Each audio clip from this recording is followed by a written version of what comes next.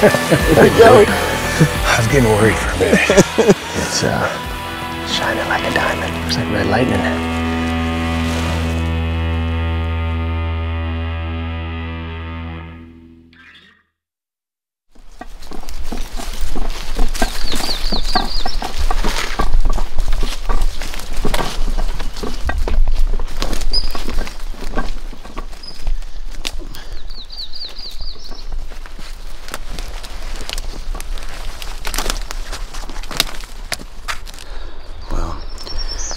We got all packed up this morning, loaded up, and we hit the trail. I've been going about an hour and a half, 2 hours, stopping here and there.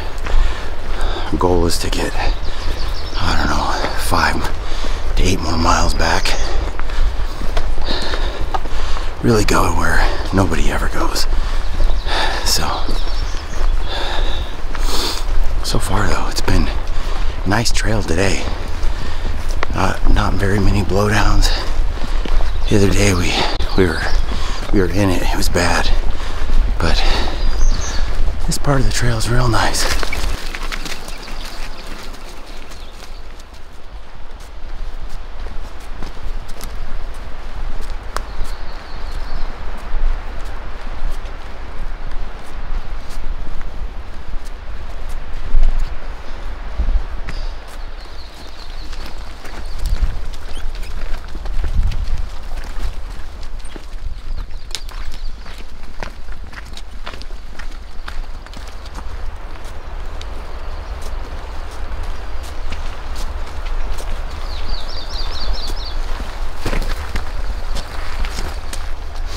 Easy.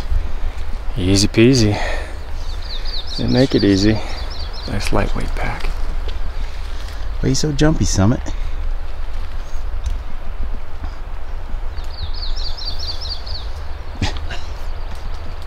What? Yeah. He's got a little slower pace, I noticed, than Jed. Oh no, he's not bad. Jed just seems to be like, I never even feel the pull. He's just, it's always lax. He's right there. Yeah. No, he ain't bad. I can just kind of feel him a lot more than Jed. Yeah. He keeps his distance from me. Jed's on my shoulder. He stays back a few feet. Yeah. You know what it reminds me of? When I look at them, they look like rabbit. They have rabbit heads on, like, I don't know what kind of body. I guess a camel. They're the weirdest critters. Is that an insult, bud? No, rabbit. Looks rabbit to me.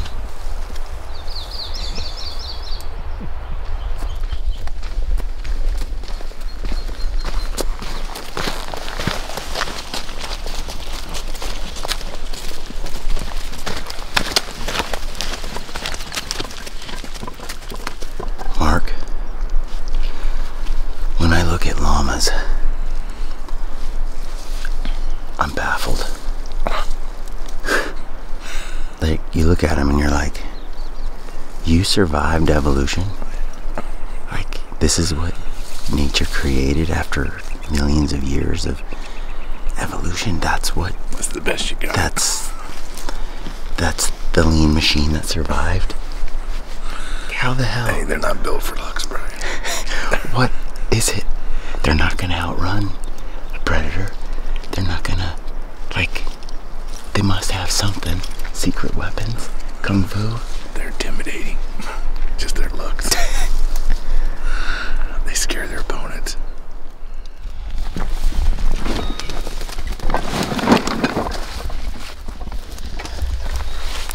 Well, we got about 5 miles, 6 miles we want to go today to get to the canyon we really want to hunt. So we're just gonna keep pushing on, but we thought we'd park it in glass every now and then. See if we can pick up a bear.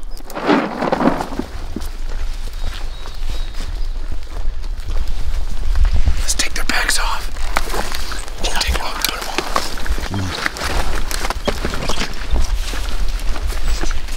Oh yeah. We're gonna eat good tonight, boys. Screw the bear hunting.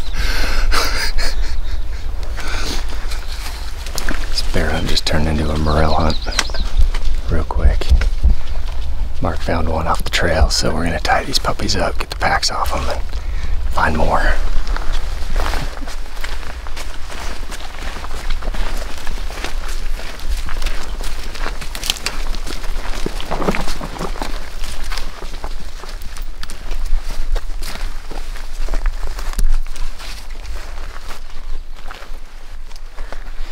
Mark looked off the trail here. He found one morel, so we figured we'd give it a quick glance. And I think it's a little early. We haven't found anything else, so maybe here in a week, we're coming out of this country, we'll find some more. But we got big rain last night. It's a hot day. I think they're gonna start popping. But a little bit early for them. So this looks like a burn from 2 years ago. Usually you get a burn that very next year, the spring, like right now. You find a ton of them in most burns. And those little fire morels are pretty good, but second year is like, you don't usually find nearly as many. But we're just scanning around these old, where this burn kind of swept through. And if you got an eye for it, you pretty much see them if they're there, but no, we're pretty well void. There's little fire caps coming up. We're probably a week early for morels.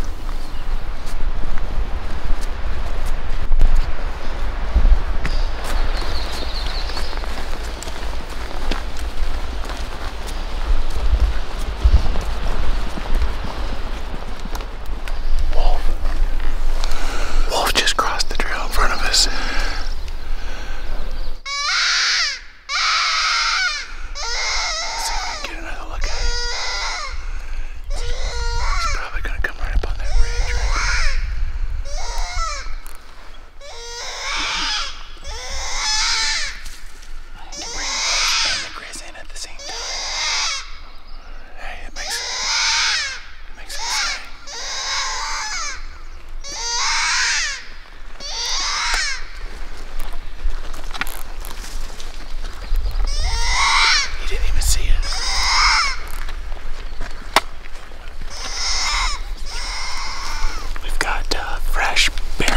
Fresh bear scat like this morning, and then a wolf crosses the trail right in front of us. Can't get more wild than this. We saw a giant grizz yesterday. Pretty cool.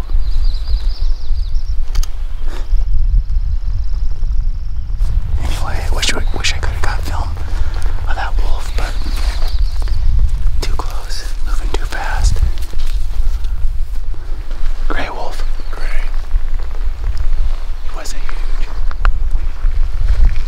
Usually where there's one wolf, there's a whole bunch.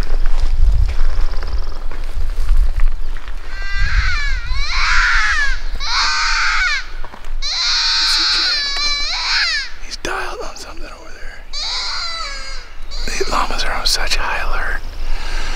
Jed's the only one that was paying attention, but he's dialed to something. He keeps turning his head slowly that way, and that's right the way that wolf was going. He crossed right here. I thought he was angling like that. He is switched. Oh, he's totally dialed to something over there.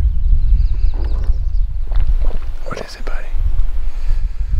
What is it, Jetty? What is it, Jed? What is it, big man? Where'd he go?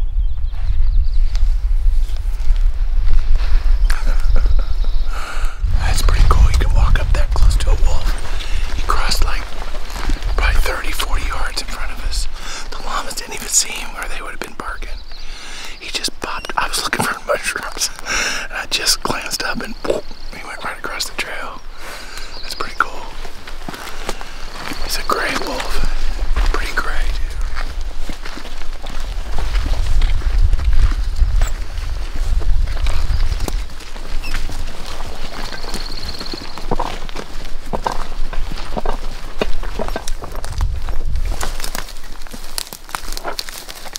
Well, we just got to a spot that looks like base camp for the night.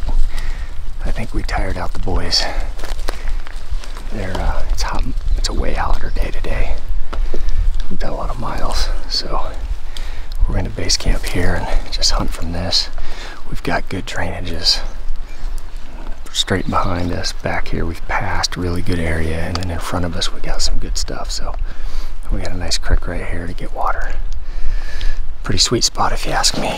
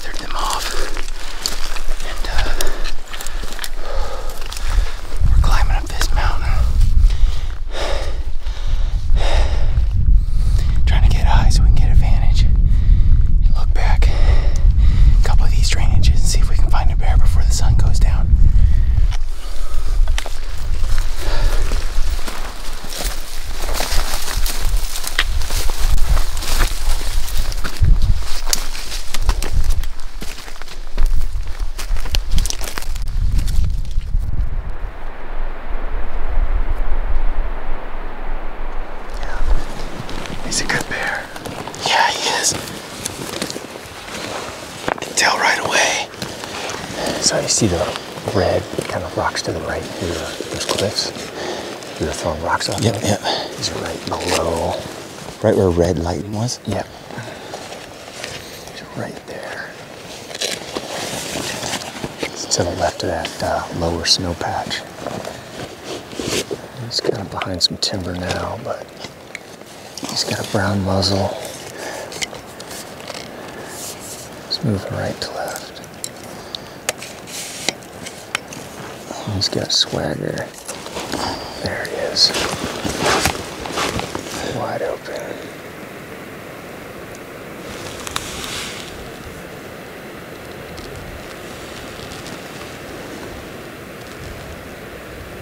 There he is. Finding a few flowers up there at the top. It's crazy how brown it looks compared to last year, doesn't it? Yeah. He looks pretty big to me, Ryan. Yeah, he's a good one. Yeah, he's not a small, he's not a medium. He's looks like a good mature bear. I've been like looking at the edges everywhere before I zoomed into. Before you just cheated and went right to the spot. Yeah, I didn't want to go right to it. It's not even that green though. No. Yeah. And it's high. But you can see like he's settling into those little yellow flowers. Just some of those. You know, the leaves on those are pretty significant. I saw. You watch those llamas eat them too. Like their lips come out and they just pick each one. Yeah. You don't realize how deft their lips are. Yeah. They're like hands, fingers. He's all the way at the top, huh? Yeah. Up in the cliffs. Burton Eries. Higher than I thought he would have been.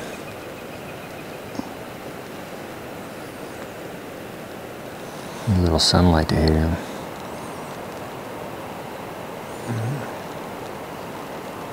He's just chomping down those yellow flowers. It's definitely a bear worth going for, putting a tag on. He's got some fat on him, he looks like. Yeah. Chubby. Yeah. I wish he'd step out. I mean, he's a long ways.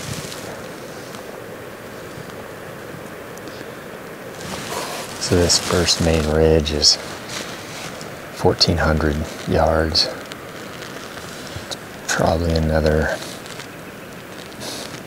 1,400 yards after that. Maybe not quite that. All right, he's coming out. He's kind of moving through the timber.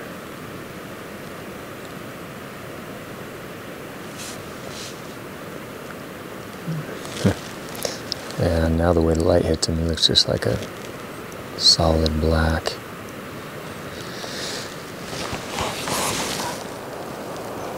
And he's about 3,000 yards away is all.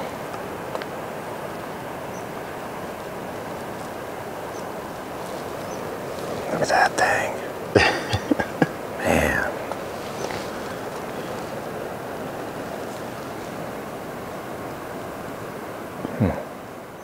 Handsome bear. He's a handsome bear.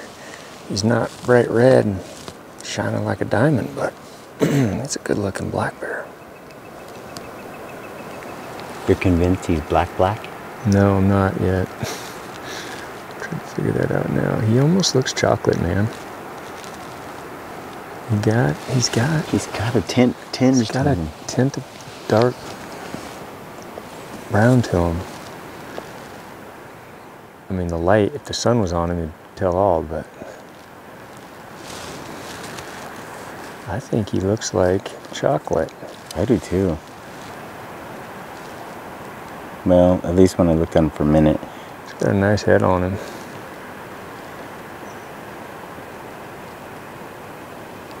How crazy would that be if he's the same chocolate from last year?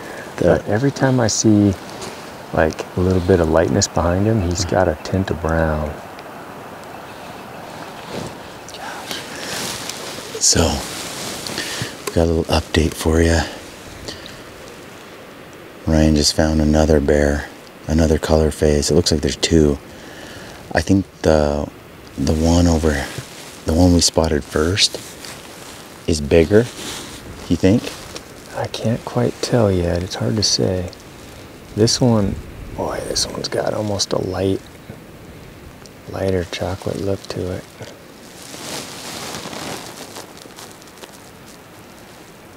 They're both real pretty bears. They're right where we expected to see them. I know. Just hope they're there, and there they are. He looks kind of red, Ryan. I know, he does. He's lighter than the other one for sure. You think that's red lightning? I don't know. I don't know if he's that thunderous. Wish that sun would hit him. Dude, with this, he looks red. He's so far away.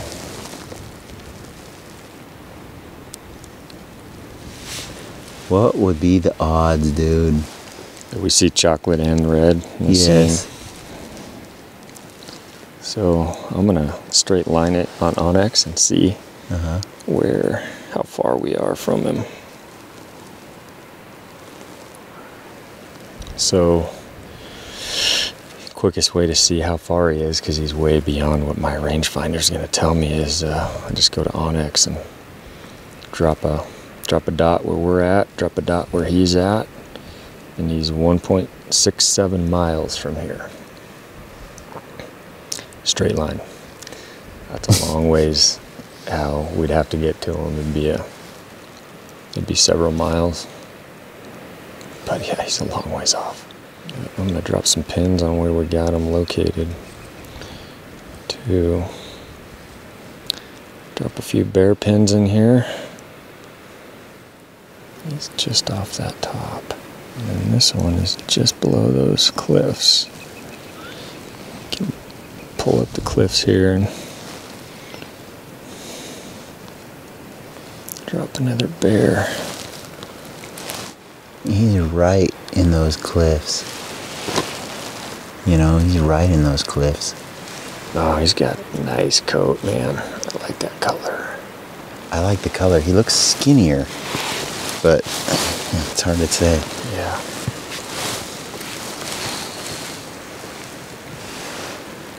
Dang, Just Ryan. watch him for a bit, see his little mannerisms. Two bears. Right in the magic zone. And that's why we bust our hump to get in here. Those bears just live in here and die of old age. Or some grizzly eats them. Mm-hmm.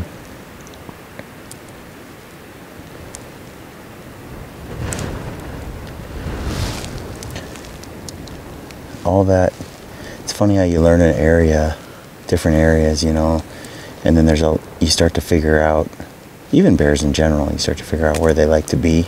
Yeah. What kind of pockets they hit. Like everywhere, like once you know a spot, you just know right where to look. It's like I said before when we got here, I didn't want to look right in the hot zone where they were. Yeah. Wanted to check out all this other stuff. And then when I was like zoomed in on it, it was like, oh, there's a bear in the hot spot. And then the other hot spot, there's a bear where we saw the jet black last year. Crazy.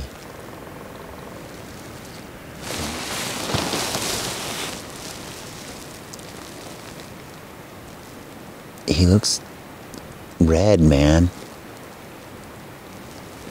You need that sun to make him look orange, you know, for sure. Yeah.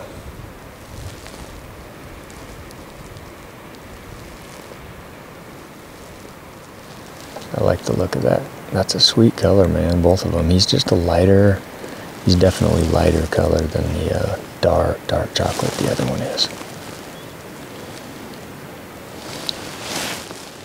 Alright, well, third bear on the moon. There he is. Gosh, I can't quite tell. There's some shake here. Can't see how big he is, but he's not a little boo-boo. Looks pretty decent. And he's just way high. Man, 3 bears right in that level up at the top. It's crazy. He looks like he's a chocolate too. 3 chocolates. Yeah. Heck. I mean, I can't quite 100% confirm, but he looks good. It's crazy. I can see 2 bears in the same frame. Dark chocolate. With my binos, I see them both at the same time. Yeah. Yep. The other one's just on the other side of the cliffs. He's up there, a couple snow patches. Can't tell. He's got fast steps. Yeah, he does. He might not be a giant. Might be a medium. He doesn't have the swagger. No. He's over 1.5 miles away. He's the furthest away. Knows, yeah, he could be pushing 2 miles away. He doesn't have that slow gait, rounded shoulders.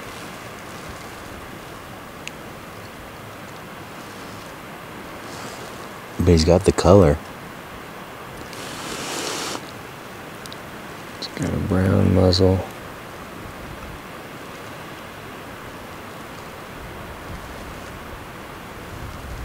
Yeah, I don't think he's big. Looks like a small to medium. That's alright, even if he is a small to medium. Yeah. That's 3 bears in our little honey hole. It's cool. First day. Come on, Red Lightning. That sun's up there now. We can Put see some the color colors on them. And there's bear number 4. They're all spread out across that top. Wow. This one looks like a straight black. Well, that's bear number 4. Yeah. He's black, you think? I can't quite tell. It's hard. He's in the shadow and he's 1.75 miles away. They love this mountain. They love it. What's funny is you look up there and you just don't see much green. Like it just looks, it's got the brown tint. You don't see the green until you get down here. But when you really like zoom in your spotter, you see the yellow Flowers. The yellow flowers and the water and the timber. Yeah, timber patches. It's got all the things. Bear number 5 is a big, beautiful chocolate. And he's in the same frame as this little, smaller bear. Kind of reminds me of a sow. But this one here is nice.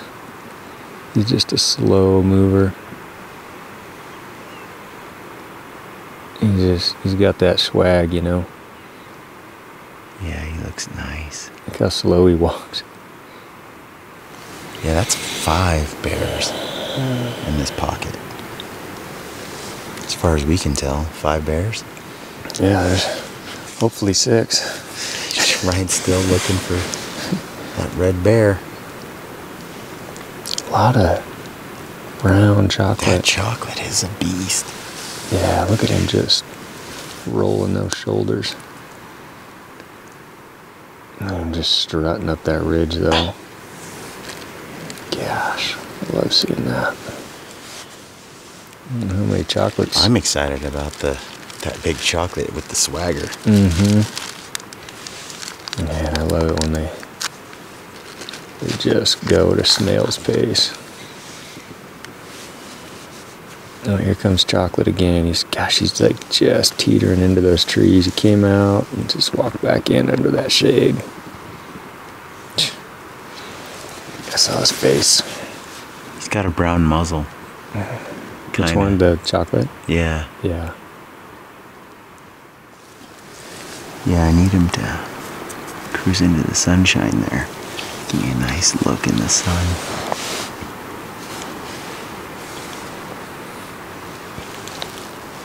There we go. You got some color, dude. Yeah, he's bright.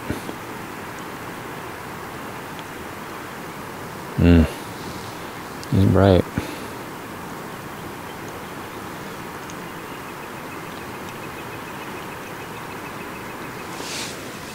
It's a handsome bear. It's a very handsome bear.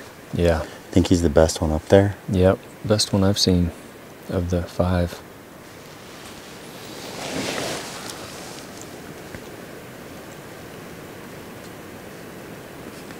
Best bear of the 5. I like hearing that. What's funny is we we haven't moved an inch, and we've still only been here an hour, a little over an hour.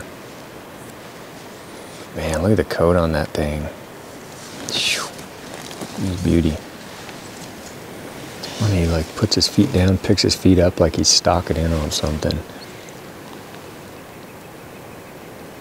I don't know how we're gonna know our chocolate from last year. There's so many chocolates up there.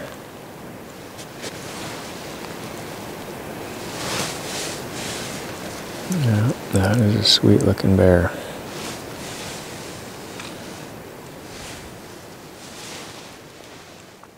Hey everybody, thanks for watching the video. I've got another one dropping on Sunday, and I'm going to drop another video the following Sunday. It looks like this series is going to be 3 parts. Hope you enjoyed this one. It was my first time hunting with llamas in my life, and it was awesome. Now I want my own llamas. I just got to give a little plug for Mark Livesey at Treeline Pursuits. Mark has become a good friend of mine. Really, really love that guy. And he's the one that has created and provides the e-scouting courses that you see pop up here and there in our films. And if you haven't bought Mark's e-scouting course, you really are missing out. It's, I think, probably the best e-scouting course on the interwebs. So check that out. And follow him on Instagram at Treeline Pursuits. And if you're interested in renting llamas, that's an option too from Mark. But yeah, I was fascinated by those llamas. I did a little more digging on llamas when I got back from the trip. And as you could see, I went a little crazy with some of the little updates. One of the things I didn't realize about llamas was how long they've been domesticated. 4,000 or 5,000 years, humans have been domesticating them, and they're nothing like the wild version. It's kind of like taking a wolf and a chihuahua. Like, they're not the same. Like, they have changed. So that's what this is like. You got like the guanaco or whatever, that the llama it's the llama's ancestor or what they were bred from. Like I said, it's like a wolf and a chihuahua. except the other way around. The llama is way bigger than the guanaco and can carry much heavier loads. I was looking at those llamas and I'm like, how did they survive evolution? Well, they're not really the product. That's like looking at a chihuahua and wondering how it survived evolution. It doesn't really work that way. Llamas were bred to be the size and the way they are now from a wild species. And it makes more sense to me now. But things I didn't know were like how their eyes have blinders in them to stop from snow blindness, how well their blood cells work at high elevation. I just love animals and learning about animals, and to see these animals and how they operate, they're fascinating. And Mark's llamas are exceptional. He got them from Bo Beatty, some of them. He's learned a lot from Bo. Bo's kind of a llama connoisseur. If you want to look Bo up, if you're interested in learning more about llamas, I'm going to get Mark on the podcast to talk more about llamas on upcoming podcast episodes. It's been a little quiet on the gritty front. I'm a one-man show nowadays. Brent's on a long sabbatical, so I'm just kind of by myself, and it's been a busy fall. But we're getting ramped back up. So look for content on Sunday. Look for content the following Sunday. And if you want to get bonus content, I've got some cool stuff that's going to drop on our gritty stealthy locals community. And you can go to gritty.locals.com and join us there. If you want to become a subscriber over there, you're going to get access to a bunch of exclusive content that you can only find over there. I just wanted to say one more time, check out the e-scouting classes from Mark and support him. He's an awesome dude. And if you use the code GRITTY, you get a big discount, and that helps me with my show as well.